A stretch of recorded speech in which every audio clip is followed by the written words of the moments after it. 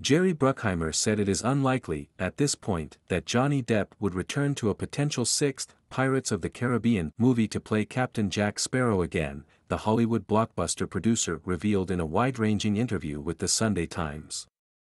Not at this point, he said when asked about Depp. The future is yet to be decided. Instead, the 78-year-old Bruckheimer said he's trying to rebuild the nearly 2 decades-old Pirates franchise around a new protagonist, ideally played by Margot Robbie. We're developing 2 Pirates scripts. One with her, one without, he said. Bruckheimer's comments come a few weeks after Depp was asked on the stand during his highly publicized court case against ex-girlfriend Amber Heard whether it was correct that nothing on this earth would get you to go back and work with Disney on a Pirates of the Caribbean film.